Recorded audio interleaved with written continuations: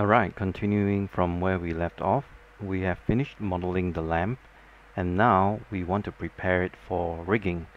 So before I do that, I want to check and make sure that my parent and child relationships is correct for this 3D model.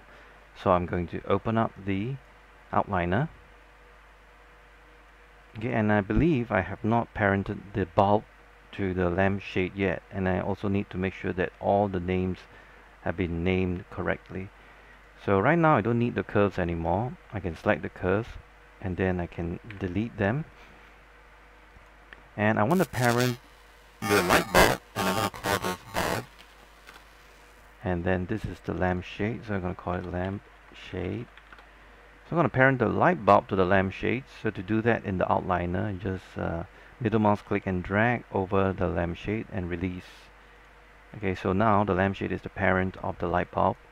So I want this little component here, this socket here, to be the parent of the lampshade. So click on the lampshade, middle mouse click and drag, and then drop it over the cylindrical socket. So right now this cylindrical socket is the parent of this whole hierarchy. And now I just want to make this the parent of this hierarchy, which is this cylindrical socket here. So I'm going to again select this hierarchy, middle mouse click and drag, and drop it onto the hierarchy, or rather drop it into this cylinder socket to make it the parent. Okay, so now I have the hierarchy here, here, here, and here as shown here in the outliner. So if you can click on these plus boxes, it will show you the children of the object. Okay, so the base is the parent of this this little base socket here. Okay, so you don't have to parent this continuously downwards, because later we're going to use joints to drive them. Okay, so now the next step we want to do is to ensure that the scale is frozen. Okay, right now you can see the lampshade scale is a bit off. So if you were to rig with this type of scaling, it's going to cause a lot of problems later on. So in order to ensure that all the scale has been frozen, we're going to select all the geometry, including the NURB surfaces, and then we're going to go to modify and freeze transformations. Okay, so I'm just click on the lampshade to make sure that everything is set to 1. Okay, so I'm happy with that. The next thing I want to do is I want to put all these surfaces and mesh objects into its own layer. So I'm going to create a new channel, new layer, okay, in the channel layer editor. Double click on the name layer, and I'm going to call it geometry. You can call it lamp if you want, or lamp meshes if you want, and hit save. And then I'm going to grab all the surfaces object, right mouse click on the layer itself and choose the option add selected objects. And then we can actually turn it visible or invisible by clicking on this V, and in this empty button here, when you click on it, you can change it to template. Okay, so when you're in template mode, right, you can't really select and edit it. Okay, and including this I guess this is restricted. Okay, I'm not exactly sure what the R stands for. So right now you can see it in shaded mode, but you can't select and edit it. So you can have to check, you have to click on it until it's an empty box before you can select and edit it again. So I'm going to put it into template mode. Okay, so I guess in template mode it is transparent and you can see through it. So when I'm in template mode, I'm going to start to create my joints. Okay, so if you have watched the primer on rigging, the short primer video that I've done before this, you'll have a pretty rough idea on how the whole joint system work. So I'm going to start by creating my first joint system, which is going to start from this section all the way down to the foot area. So since we're going to animate this rig, okay, I'm going to call this the belly section, and then down to the knee. And for some of you, your knee might be pointing forward. So the way which I modeled my lamp's knee is pointing backwards. It will still be the same. You can still animate the object this way, but you have to make sure that before you draw your bones, that your lamp okay, is lined up perfectly in the center of the origin. Okay, so always draw your joints in the orthographic view, okay, or the orthographic side view. Try not to draw your bones in a perspective view, okay, otherwise you will not be perfectly lined up. So to create your joints, you go to skeleton and then click on join tool, and then start from the center here. Okay, click once, click twice, and then the first joint will be created. Okay, I'm gonna click another time to create another joint, and then finally I'm gonna click one more joint right here. And when you hit enter, you would have created your first joint system. And in the outliner, you can open up the hierarchy. You can see each of this joint from joint 1 to joint 4 has a parent-child relationship. Okay, so we're gonna take the opportunity to rename them so that we will know what joint they are. So for the first joint, I'm gonna call this the pelvis joint underscore JNT, which stands for joint. And then the second joint, I'm gonna call it the knee joint. And then the third joint, I'm gonna call it the ankle joint. And then the last joint, I'm gonna call it the foot joint. Okay, so our first system of joints is created and properly named. Next, we're going to create a secondary joint system that starts from, again, this area all the way to the top. Okay, so you can think of this rig as a human structure. So this section, you can think of it as the hip of the human, and then we're going to go up the spine, and then the neck, and then the head. So, and that is the names that we're going to assign our joints. So I'm going to click on skeleton, join tool again. And when you draw, make sure you do not click over this joint, otherwise it will be connected, okay, to this joint. So I'm going to click a joint slightly away from the original joint system, and then start to draw my joint.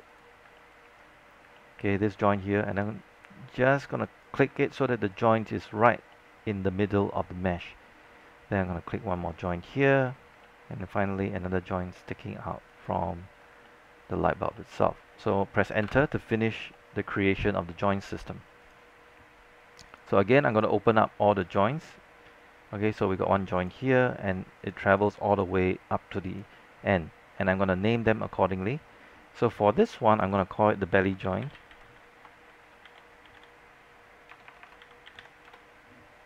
And the second one, I'm going to call it the spine joint. And then the third one, I'm going to call it the neck joint.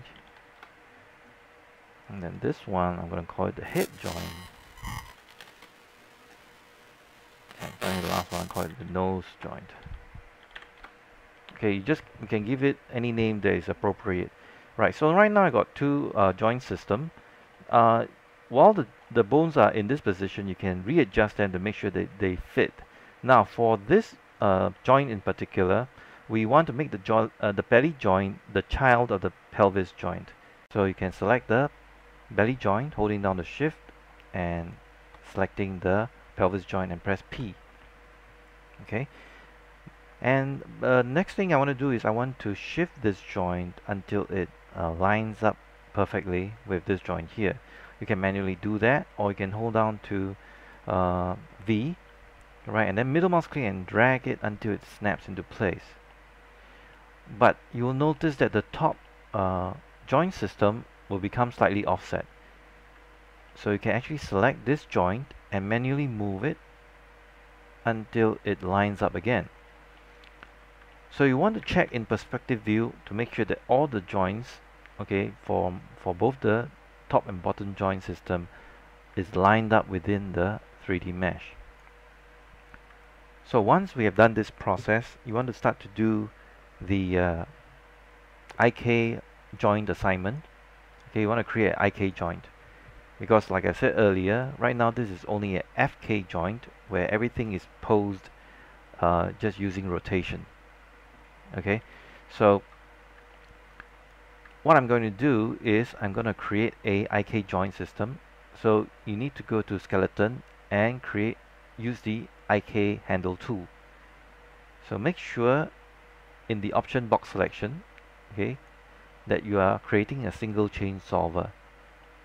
You want to select the pelvis bone first.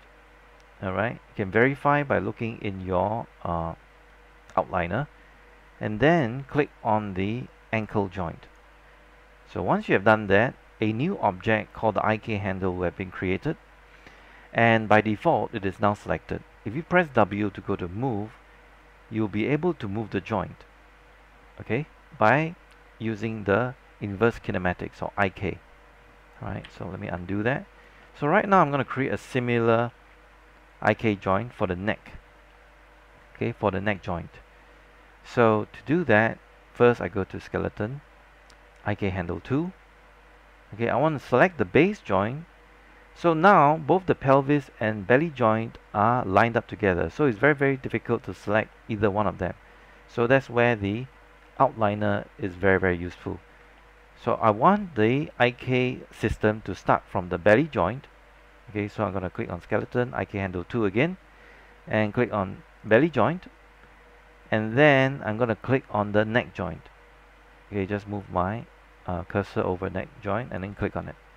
So once you have done that, you have created another IK handle which will actually pose, okay, the upper part of the entire rig here. So I'm going to rename the IK handles accordingly. So IK handle 1, I'm going to call it ankle underscore IK, and then IK handle 2, I'm going to call it neck underscore IK. Alright, so I can now select all my bone system and its bone objects and throw it in a separate layer. So I'm going to create a new layer. I'm going to call these joints, give it a bright green color, and click save. I'm going to go to the outliner, hold down the shift and select all the bones and joints. Right mouse click over the joint layer and then add selected objects. So now I have the option of turning them on or off. Okay. At this stage, we want to create something called controllers. Now, when you are doing animation, you don't usually select the IK to animate them. So you attach them or you constrain them to other objects like curve objects which are easily selectable. And curves by themselves are not usually renderable. So they are very suitable objects for acting as controllers. And furthermore, if you are just animating the curve objects itself, you have less information to worry about. Okay. So the first thing I want to create is to create the curve. So NURBS primitives. I'm going to create a NURBS circle. But for Maya version 2015, okay, I have to create them in the top view.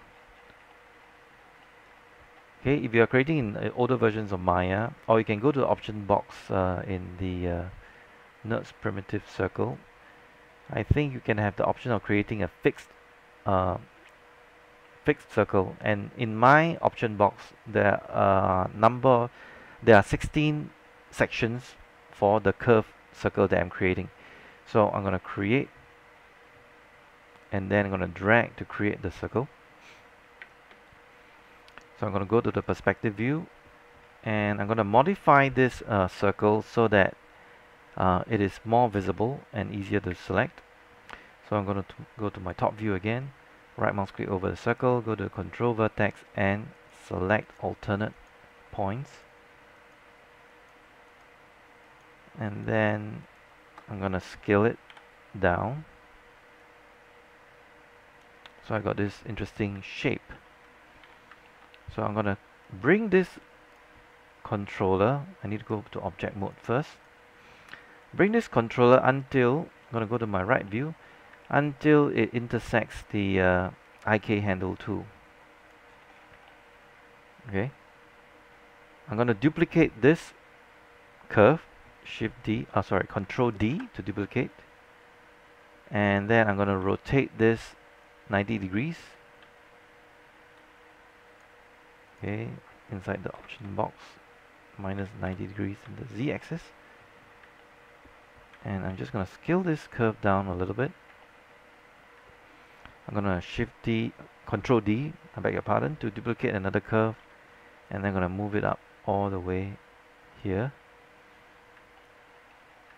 You can also use V and middle mouse click and drag to snap it into place. Okay.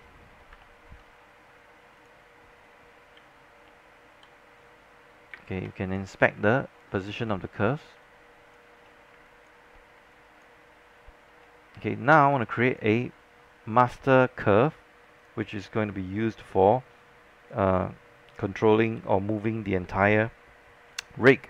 So I'm going to create a NURBS primitive circle again, but this time I'm going to reduce it to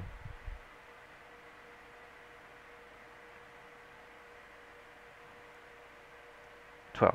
Okay, going to top view. Now you don't have to follow the exact numbers that I'm giving here. Okay, so you can create a unique shape for yourself. So I'm just gonna grab 4 of these points. Okay, let me just go to edit point again. Sorry, control vertex. Okay, I'm having problems selecting this. I'm actually selecting the bones, so let me just hide the bones. 2, 3, 4. Instead of selecting alternate, I'm just selecting 4 of these points until I create a point like this. So with these unique shapes of the controllers, it's easier to know which is which when you are moving specific portions of the joint system. So why are we creating all these joints, or rather why are we creating all these curves? These curves, right, will be act as control handles. Okay, I'm just going to rotate this slightly. So these are handles in a way which you can grab and manipulate the entire bone structure. So before I constrain them, I need to select all of them. Okay, and I need to reset its transformations. Okay, let me undo that. I want to reset only the scale,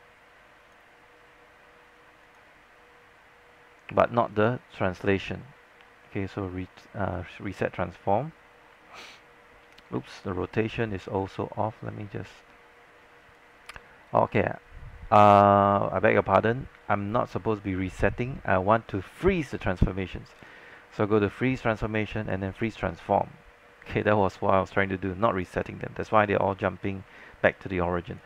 Okay, so now I'm going to name them accordingly. So this curve, I'm going to call it master controller.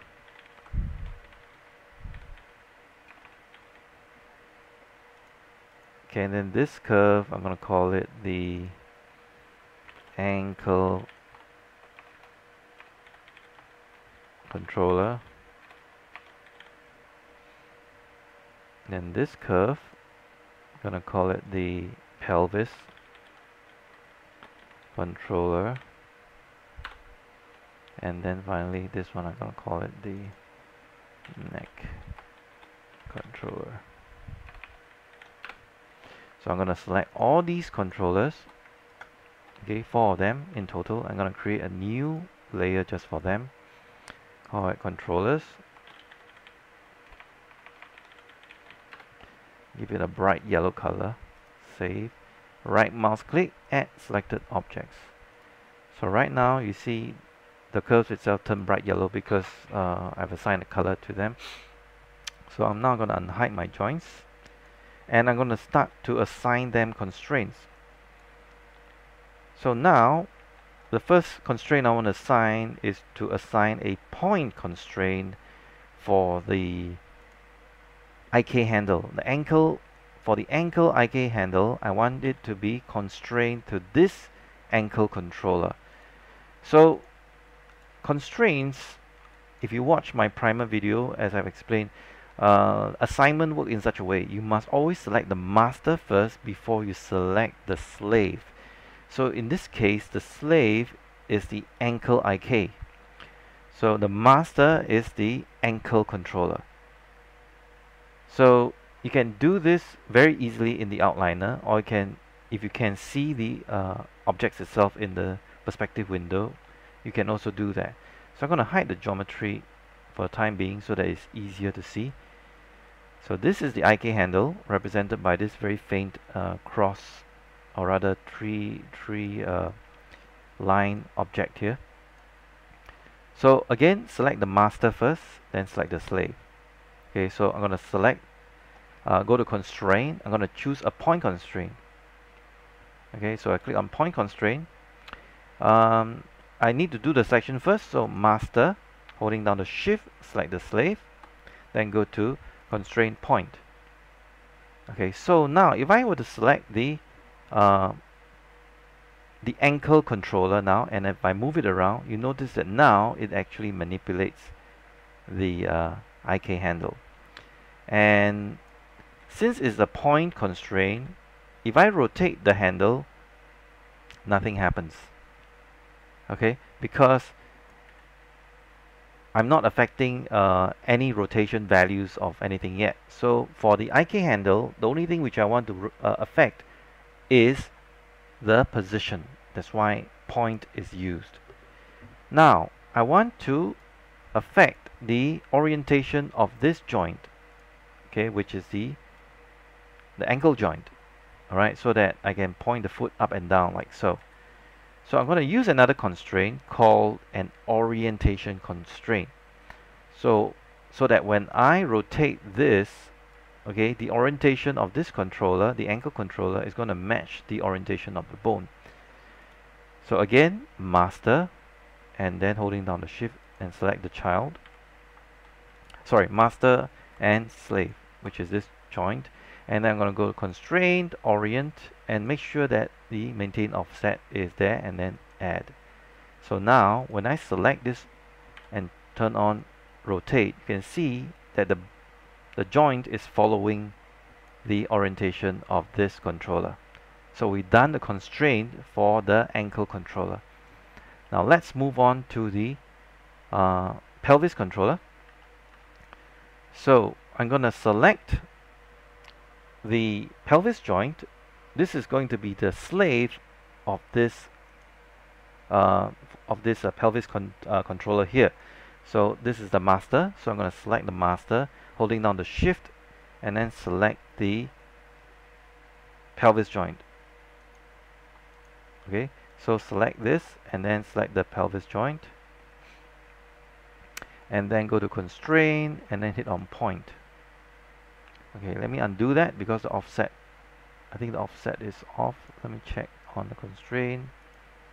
Okay, the maintain offset is on. Okay, let me try that again. Parent, and then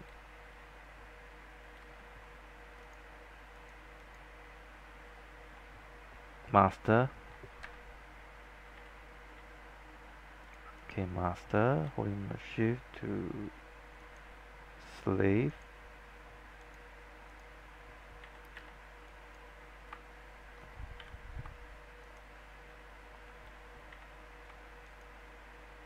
Okay, pelvis joint, and then I'm going to constraint and hit point. Okay, so now that's worked. So you have to be very careful and make sure you select the correct joint. So now if I select this controller and I move it, you can see now it follows where the joint is going. Okay, see that? And if I want the rotation to follow, but in this case I don't think I need to assign any rotation, because later I'm going to do a parent-child relationship between this controller and this controller to do that. So we just need to do a point constraint for the pelvis for this controller for the time being. So if you have problems selecting the pelvis joint, okay, so just make sure that only the joint is selected and not the entire hierarchy. Like otherwise you'll see that weird offset problem that happens to me. Okay, so now let's do the constraint for the IK handle here to this neck controller. So again, master, and then holding down the shift, to select the slave, then go to constraint, and then we are going to create a point constraint, and so that when I move this,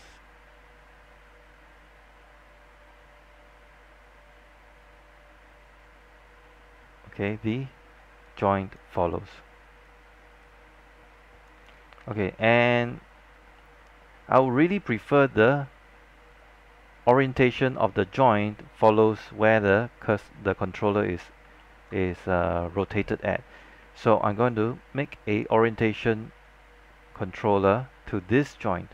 So select this master first, holding down the shift, and select the joint that you want the orientation to be constrained to. Then go to constraint and choose orient. Okay, so that now when I select this and move, you can see it is always pointing forward now. It is not pointing in the weird direction, and only when I rotate this, then the joint will rotate. Okay, so my basic joint system is done, but I still need one more step. Notice that the top controller, right, is not following where the bottom controller is doing. So normally when you move your hip down, okay, this controller should follow. So we should use a parent and child constraint. Okay, for this, actually you don't really have to do that. You can actually use a parent-child relationship. So I'm going to select this controller, holding down the shift and select this controller, and then press P. So now when I move this joint, you can see the top, it is following the hip controller now. And this bottom part is controlling the foot joint. Okay. And what about this master joint? So this master will enable the entire hierarchy to be moving along. So you need this to be the master, or not really the master, the parent of all these controllers. So very simply, you just select, since this one is already a master of this one, I'm going to select this one, holding down the shift to select this controller, and then finally select the master last, and then press P. So that when I select this master controller, the entire rig moves. So if you're able to get everything to move this far, you already basically done your rigging. Okay, so the next step is to attach the mesh components to the entire hierarchy, the joint hierarchy, okay, or the entire joint rig that we have done. So now we have to unhide the geometry of the lamp, and then I'm gonna press this button until it is empty so that I can edit these components. Okay, so right now I want to use another type of constraint called a parent constraint, so that the mesh parts itself is actually parent constraint to the bones. So I'm going to go to the right view, and I'm going to start from the top all the way to the bottom. So I know that this system here, this parent-child system here, this is the main parent. So I want it to be constrained to this joint, the neck joint bone. So again, for constraints to work, you need to select the master first. So I'm going to select the bone, the master, then holding down the shift and select the entire hierarchy here. Then I'm going to use constraint, parent constraint. I'm going to make sure that maintain offset is on, and I'm going to hit apply. Okay, so now if I were to select the neck controller and rotate, okay, the lamp head should follow. Okay, so I'm going to move down the entire hierarchy, and I'm going to attach constraint using parent constraint to this joint. So I'm going to select the bone first, because the bone is the master, holding down the shift, slave, okay, slave, then go to constraint, parent. Okay, I'm going to just move down. I'm going to press select the bones again. This is the master bone, and then select master, and then this is the slave, and then I'm going to press G, repeat last command, which is parent constraint. So now I'm going to select the no, this is not pelvis, this is This is the knee bone, knee joint. This is the master, holding down the shift, left mouse click on the hierarchy. Well, actually, I do not want this bone to be affecting this one. I rather want this joint to be affecting this one. So I have to be very careful to see. Okay, actually it should be this bone. So I want this bone to be the master, this one, holding down the shift and select the slave, and then constrain parent. Okay, and then finally I'm going to select this bone, holding down the shift, and select the ball socket here, constrain parent, and finally this base here, I want it to be constrained to this bone here, parent constrained to this bone here. So select the base, holding down the shift, select the master first, which is the bone, then select the base component, then go to constrain and parent constraint. So if I've done everything correctly, now all the parts should be following the entire bone system. Okay, this top part seems to work very well. This section here, yep, is working. I'm very pleased with this. And then what about this one? Excellent. And I can actually rotate this and it should still follow nicely. And I can still move the entire hierarchy easily. So this is how you test to make sure everything works. And then I guess you are ready for animation. So if you are not very sure of how I did this, please go through or rewind the video and then study the steps that I have done. And also look at the hierarchy system that I've done here, and make sure that you follow the steps correctly. So essentially this is how you rig the entire lamp using the skeleton joint system.